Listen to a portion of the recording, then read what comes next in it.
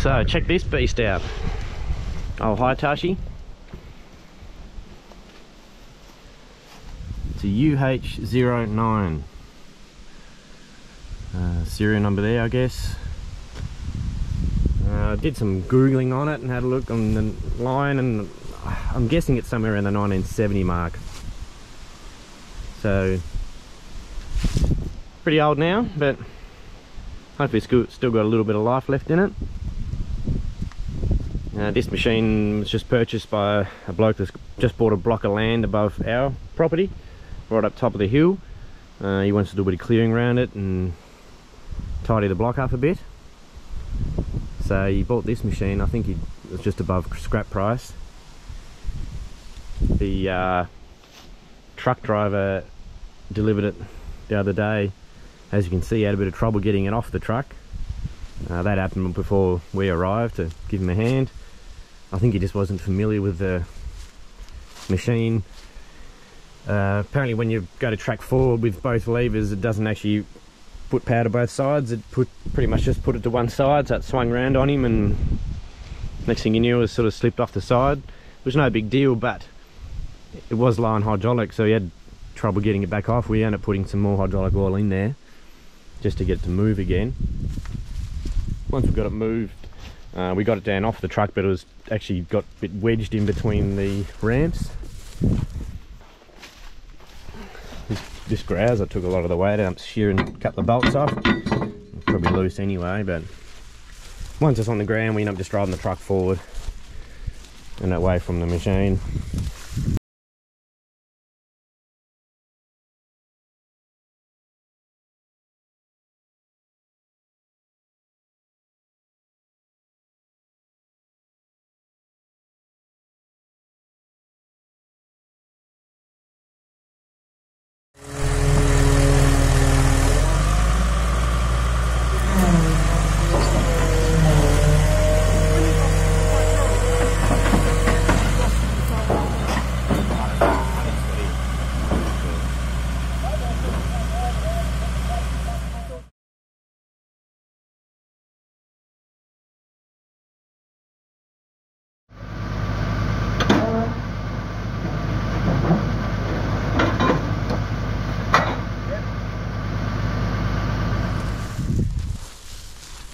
And then the next challenge was actually getting it from where we got it off just there up over this little rise here, just to park it here until the owner gets here to move it.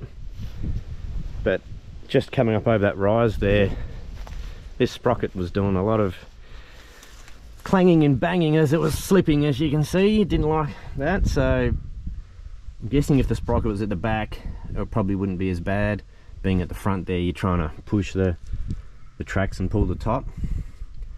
I mean, they obviously loaded it onto the truck okay with the sprockets at the back. So I'll just do a bit of a walk around on the machine.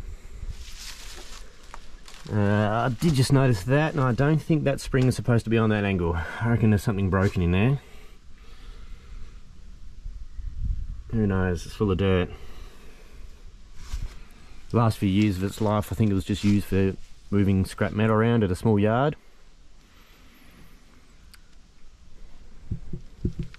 Obviously put some grease in there. Looks like it has got tension on the track.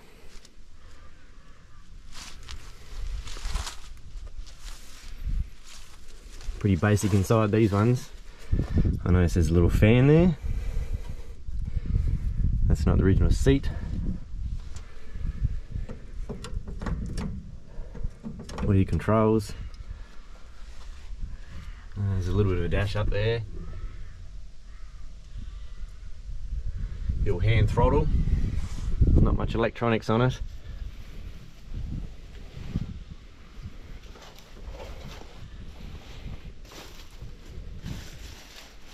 And check out the final drives.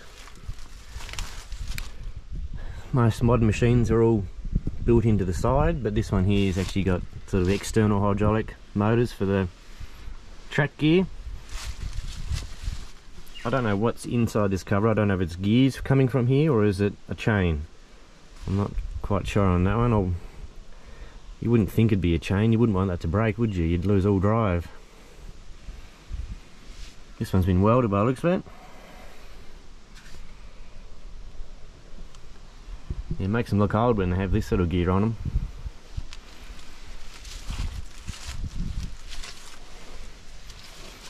Looks alright around the swing gear, doesn't it? Nice and dry. Oh, yeah.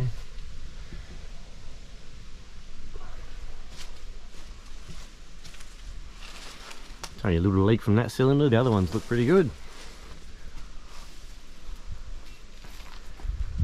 It's got a fixed thumb on it. Something someone's only made up. Looks like they've cut the teeth off and welded a bar on. Those are only moving scrap metal around.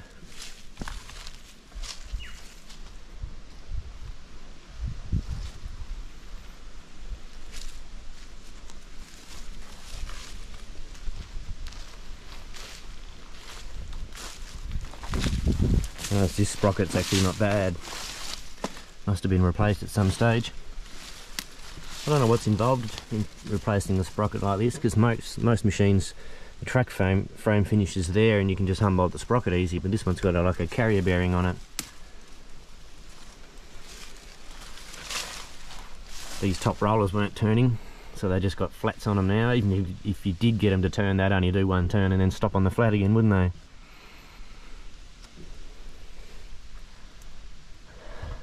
This one is pretty loose.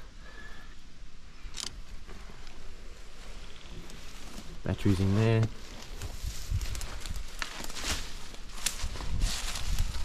Nice chamfer on the idler there, wearing away.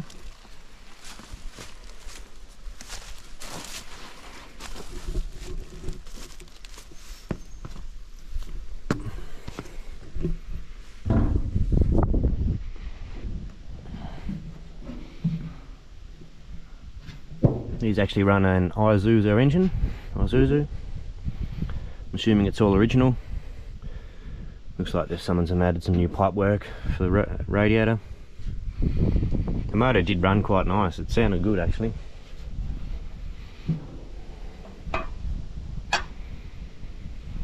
Don't know if the air filter's blocked or bad hose, but that's a bit sucked in there. Might need a bit of attention.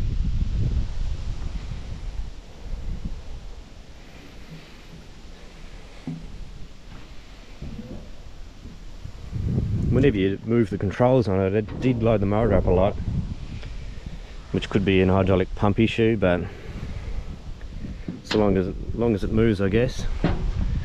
Looks okay in this slew area.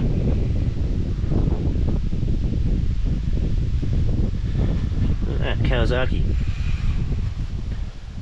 Kawasaki Heavy Industries.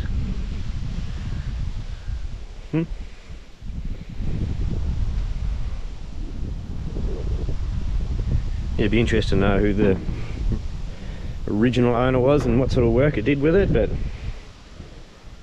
I could probably find out. So I was interested to know the history of machines and where they did their time.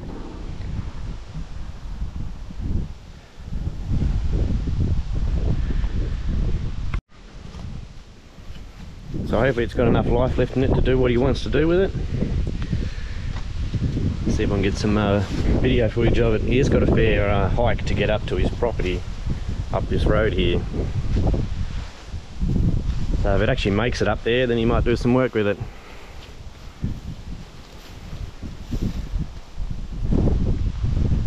Thanks for watching.